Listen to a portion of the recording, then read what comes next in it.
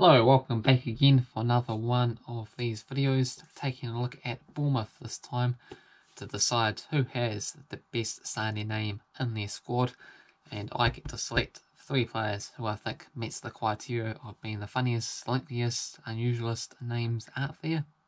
Nothing to do with their playing abilities, just solely based on their names alone.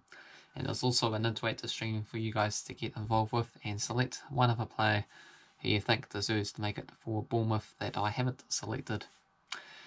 So let's go through the squads and see who we come up with. So starting off with Artu Bowick, a goalkeeper. We have Simon Francis, a defender. Steve Cook, a defender. Dan Gosling, a midfielder. Nathan Aki, a defender.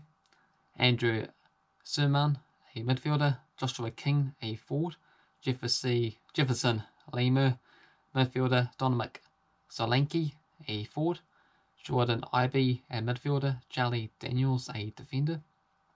Alan Ramsdale, a goalkeeper. Callum Wilson, a forward. Arnott Dan Jumper, a midfielder. Adam Smith is a defender. Lewis Cook, midfielder. Jack Stacey, a defender. Junior Stanislas, a midfielder. David Brooks, a midfielder. Diego Rico, a defender. Harry Wilson, a midfielder. Ryan Fraser, a midfielder. Jack Simpson, a defender. Lloyd Cully, a defender. Kyle Taylor, a midfielder. Philip Billing, a midfielder. Chris Methan, a defender. Mark Travers, a goalkeeper. Sam Starwich, a forward. Gavin Kilkenny, a midfielder. And Mac Solomon Boligico, a goalkeeper. So out of those players, I'm going to go based on their last names in alphabetical order to not give anything away on who I think has the best starting name outright for Bournemouth there.